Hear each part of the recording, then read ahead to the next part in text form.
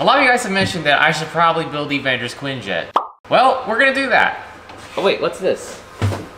Is this an infinity gauntlet for a child? Oh, that was convenient. Actually, that's not really how it works at all. You probably know that by now. Anyways, we spent the last few days making this thing.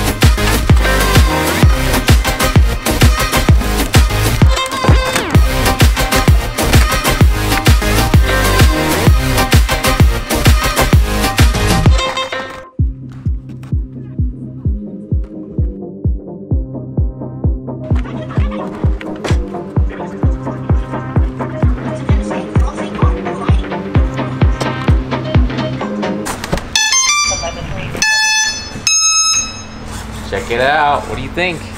It looks pretty legit. Oh crap, one of the servos is, oh wait. Oh, it's not glued on. Okay. I think we should go test this out in the parking lot.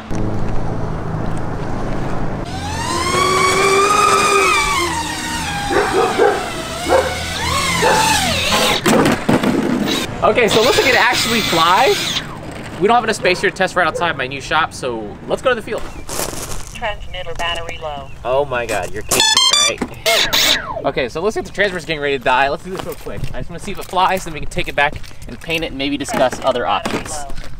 All right, you think it's gonna fly? Maybe. That's not a very stabbing answer.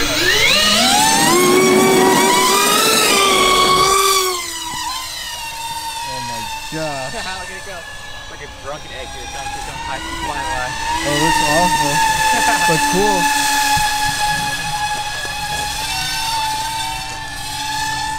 It looks really cool. It does look pretty cool. Looks like the thing in the movie. Wow, that flies not so terrible. I think it needs a little more nose weight maybe. But I don't want to risk stuffing it, so I'm going to let it lay. Oh my god, it's not, yeah, it's not so stable. Alright, so the transmitter's almost dead, so I gotta land this thing before I run out of battery.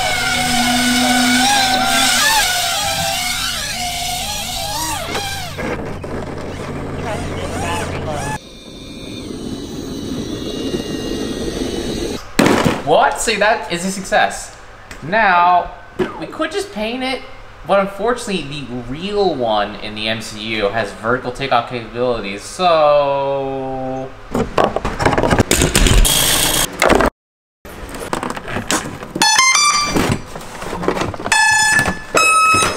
Alright, I threw VTOL hardware in it. Let's see if it needs tuning.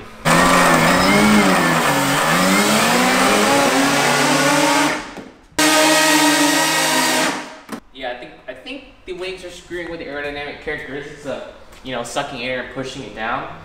So we're gonna need to open up a hole here.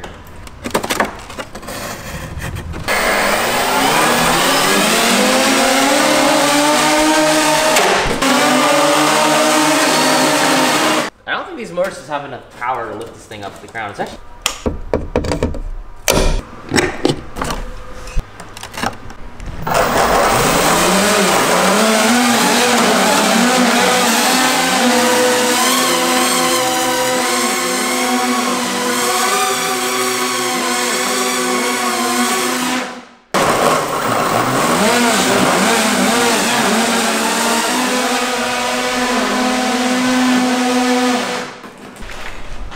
Look at this.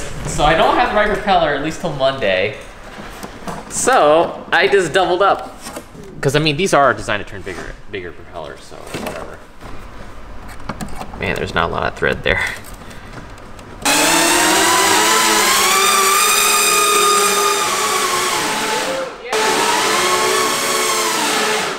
Okay, unfortunately, I don't really have a whole lot of time to keep messing around with this. We're getting close, but the thing is, this thing really needs a lot more thrust.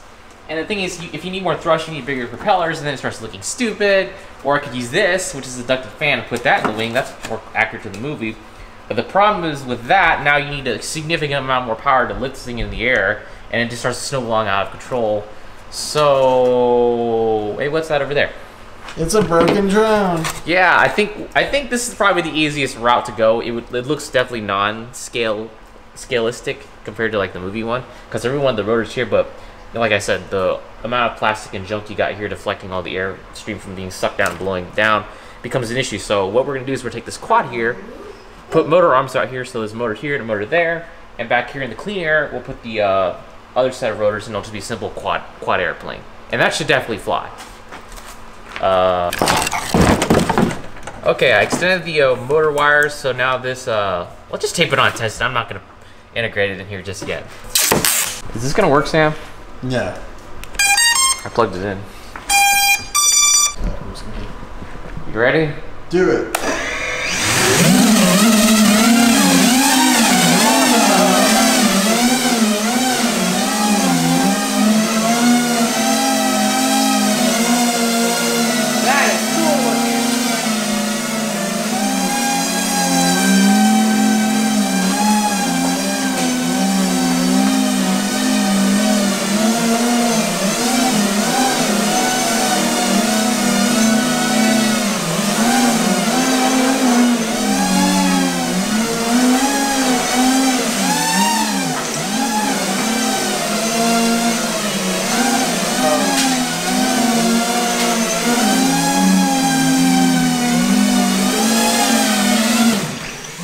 That is extremely satisfying.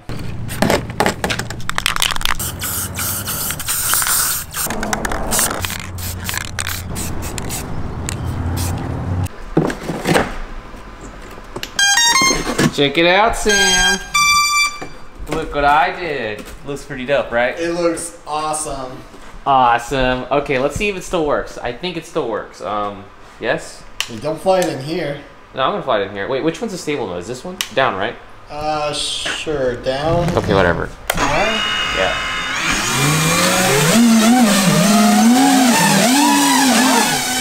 That's not very stable.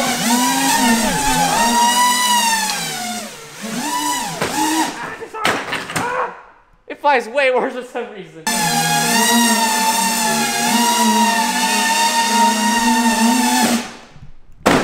don't know what that was. I was down on the throttle and the damn thing is still climbing.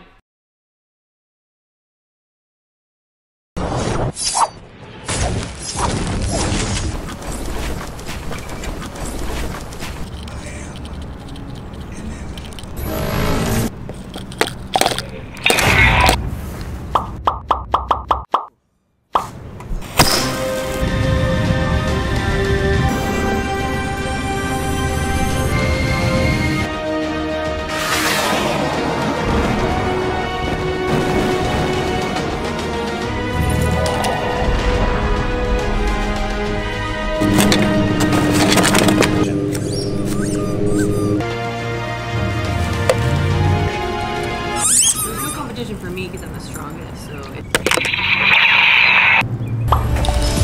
Okay, do it. Alright, well that was fun. So we did a little mini skit, blah blah blah. I don't know, maybe you guys like that stuff. Maybe I'll keep doing it. I don't know. But anyways, we got the jet. It's a perfect day for flying. It's painted, it looks cool. I don't even know if it's gonna transition. But I think it's time to do this. So you ready, Sam? Yeah, let's fly it. Alright, you need to grab the other transmitter. Actually no, I'll have you hover it and then I'll fly it.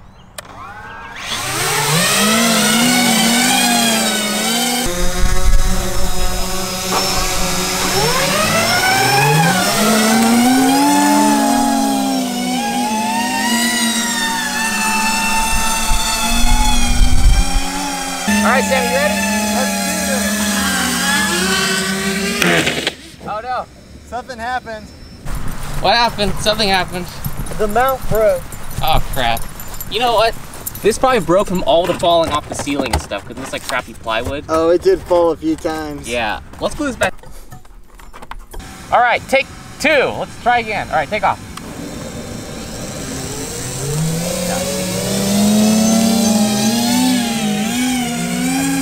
See if you can turn around.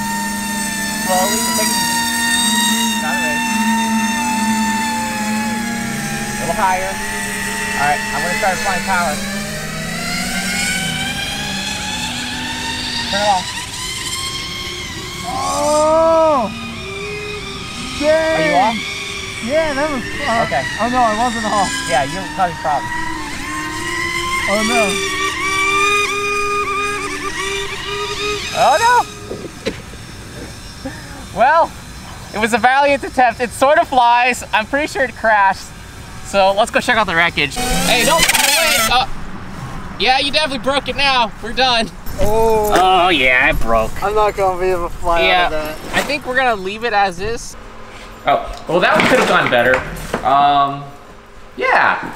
So the combination of airplane and vertical takeoff hardware in this was not sufficient for forward flight. It was just too heavy, basically. Actually, another thing was too, if you look laterally, this thing flew fine as an airplane without the quad stuff because of the additional weight, but also importantly, the lower weight. Because all this quad hardware down there moved the vertical CG position much further down. So when I start up those motors, they basically try to push the nose down because that's really fighting it as it was flying through the air for the few seconds it did, and then it crashed because basically it didn't really have that much control.